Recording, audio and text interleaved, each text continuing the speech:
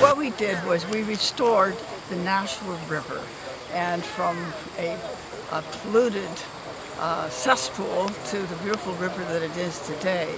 And we are working to protect the tributaries to the Nashua River, and the Nissitissit and the Squanicook are the major tributaries to the Nashua River. So it's very important for us to protect the quality of water that we now have in the Nissitissit and the Squanicook, as well as the Nashua. So we have a plan to provide a greenway along the length of the Nashua River and their major tributaries. And so this will be a natural vegetated area that will act as a buffer from pollution and provide a habitat for wildlife and a corridor for wildlife to move, and for people to get on and next to the river to enjoy it. So this project here is a really important project to us to improve the quality of water.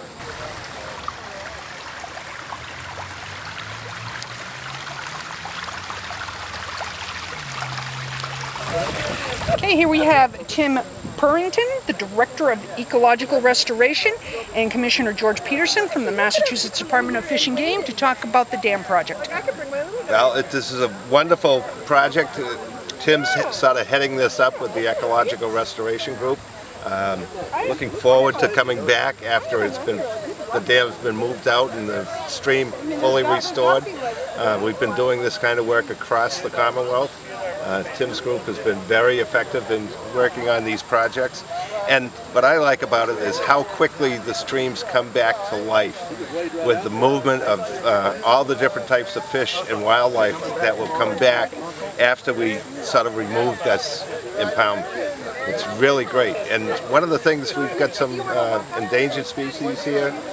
There's a unique mussel, freshwater mussel, that's in this river, and this will only help rebuild that. Yeah, George hit the nail on the head in terms of, our division worked very closely with Mass Wildlife, another division under George's care, and this has been a fantastic project both from an ecological standpoint, but also as really important for the community in terms of eliminating a public safety hazard in the community and reducing flooding in Pepperell. And this project is going to help basically the town adapt to climate change, which is a really important component of the work that we're doing.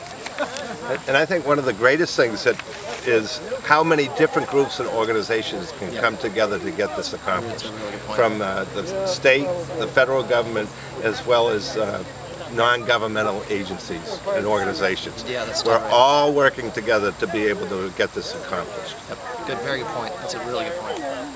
And community resiliency that has been exhibited in this important project. The town of Pepperell is thankful to our many partners, federal, state, local, and nonprofit, who assisted in the planning, development, and most importantly, the $300,000 critical funding of this project. In closing, anybody for a jump in the drink before we breach the dam? Woo! Pool party! Okay, Mark, it's all yours. Thank you, Stephen. So it gives me great pleasure, and before I introduce George Peterson, who served in the legislature, the House of Representatives for 20 years, I just want to recognize, try to do this as often as I can, the hardest working legislative delegation in the Massachusetts House and Senate. And we have Senator Eileen Donahue, who's here today, who will be speaking a little bit later, and Representative Sheila Harrington is on her way. So